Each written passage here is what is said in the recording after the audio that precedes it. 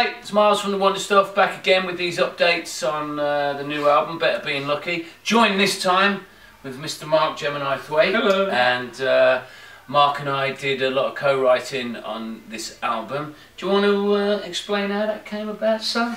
Miles and I have known each other a long time, you know, through the mission, and hail from the same part of the country, pretty much. And I did a solo album a few years ago, and I got all my friends to add some guest vocals to it, or where they all came up with their own melodies and lyrics, and Miles was one of them, and Erica, and we just really hit it off. We found it very easy to write together.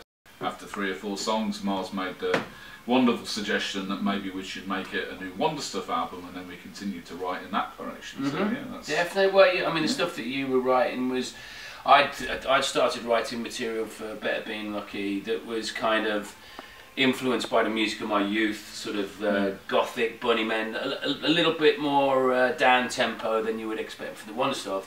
And then when Mark came in with his ideas during sort of last spring, they were far more up tempo than mine. He's like, hang on, you're breathing some much needed life into what could be a Wonder Stuff album. So yeah, I was very happy when you said you were up for that. Yeah, you'd never guess when you hear it as a whole that, you know, they weren't all written with a purpose. That's it's right, like they all complement each other. Yeah. And it's been a wonderful thing. That's beautiful, mate. It's been a beautiful thing. So yeah, the album's out October 18th, 2019, and the pre-order will either appear on the screen or somewhere on your screen while you're watching this.